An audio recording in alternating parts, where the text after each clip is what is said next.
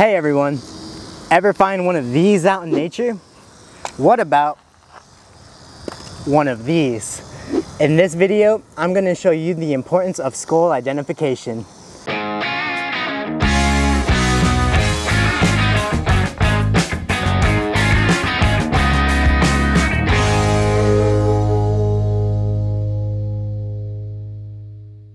Being able to ID an animal skull is an important skill to have as a nature enthusiast. But to do so, we need to learn some important information. Luckily, the skulls can tell us all the information that we need to figure out what the animal is. For example, we can see if an animal is a predator or if an animal is prey. Remember, a predator is an organism that eats another organism. Prey is the organism that a predator is eating. Alright, so here are some pecans from my yard.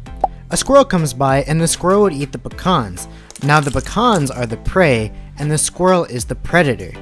But then a rattlesnake sees the squirrel and eats the squirrel. The rattlesnake is the predator and the squirrel is the prey.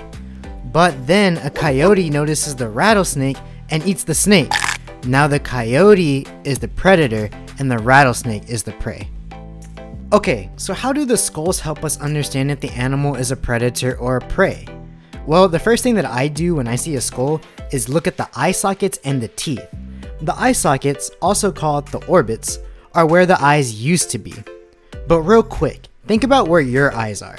What direction do your eyes face? If you take your fingers and put them next to your eyes, you can see that your eyes face forward. So we are able to see very clearly what's in front of us, we can see at a pretty far distance, and we have really good depth perception, meaning that we can tell how far something is. We have two eyes, so using both eyes gives us the most power. This is called binocular vision. Bi meaning two, and ocular having to do with our eyes or vision, binocular. If we used one eye, and we close one eye, we would have monocular vision. Mono meaning one, and ocular having to do with our eyes or vision, monocular. But take this white-tailed deer skull. Do the eyes face forward like our eyes? No, they face more toward the side. This gives the deer a much wider field of view than us humans. Why? Because a deer needs to be able to see if a predator is sneaking around it or even behind it. This wider range of vision is called peripheral vision. Peri meaning around, like in the word perimeter, so peripheral vision. So now it's time for a cheesy but effective rhyme. If the eyes are on the side, it's time to hide. If the eyes are facing front, it's time to hunt. The hiders are most likely going to be the prey, whereas the hunters are going to be your predators. So, looking at all of these skulls, we can easily see which animals are the prey and which animals are the predators.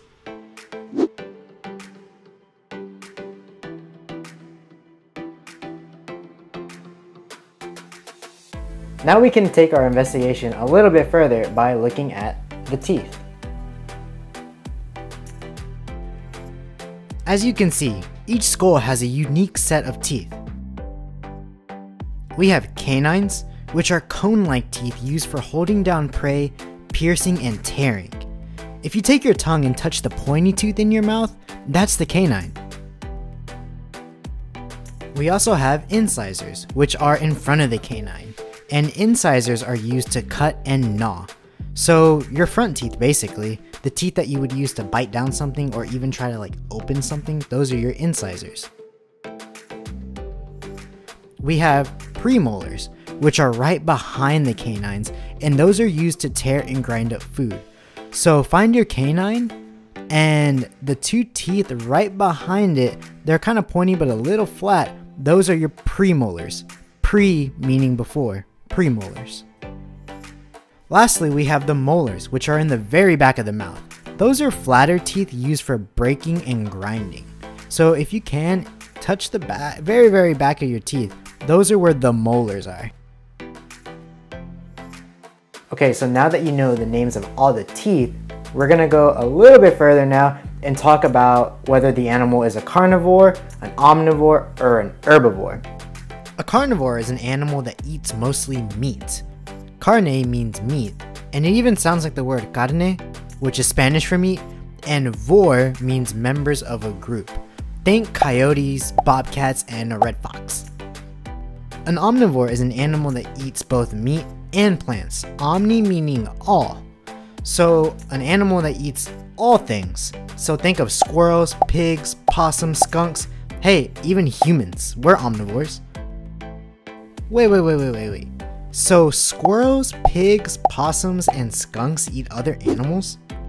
Yes. Don't forget that insects are considered meat.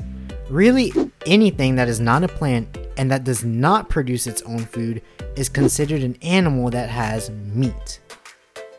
Alright, so lastly we have herbivore, which is an animal that eats plants. Herb meaning a plant.